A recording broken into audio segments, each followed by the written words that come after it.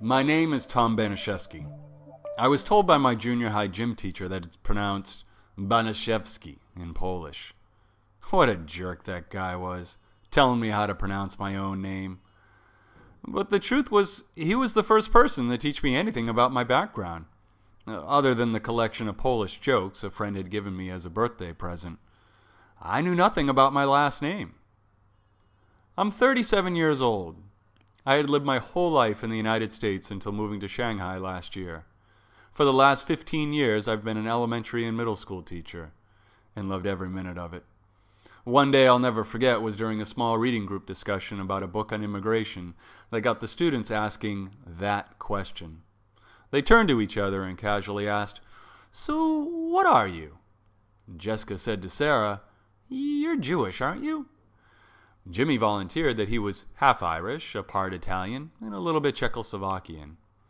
They continued their own conversations, noticing that Jessica, who had just left the group, was whispering in my ear, "Mr. B, what am I?"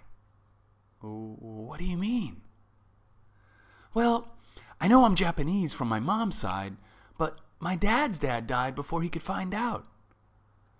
I encouraged Jessica to talk to her parents, who at the last conference appeared to have Asian, Hispanic, and African heritage.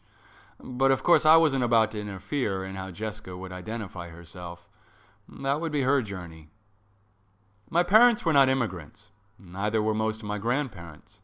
My father's grandparents, Joseph John Banaszewski and Mary Filarecki, left Plock, Poland in 1898 to avoid the Russian army requirement that Polish men serve 2 years in the Red Army. Poles were always sent to Siberia and often lost fingers and toes to the extreme cold. My father grew up in a house where eating kielbasa and pierogies at Christmas was the only reminder of his Polish heritage.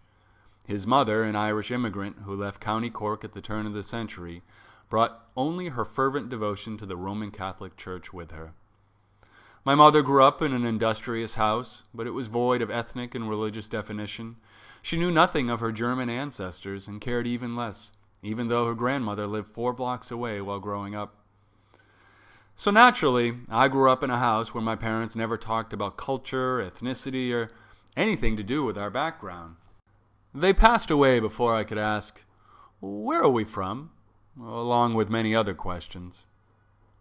My culture is a culture of loss, which is why I don't allow people to call me Mr. B.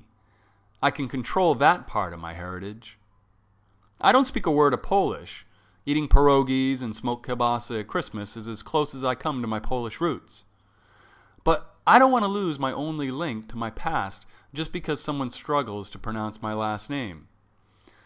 It's been working with my new students. They see me in the halls of the school and stop to show me that they can pronounce my last name. But I still overhear the younger kids asking each other, "So, what are you?"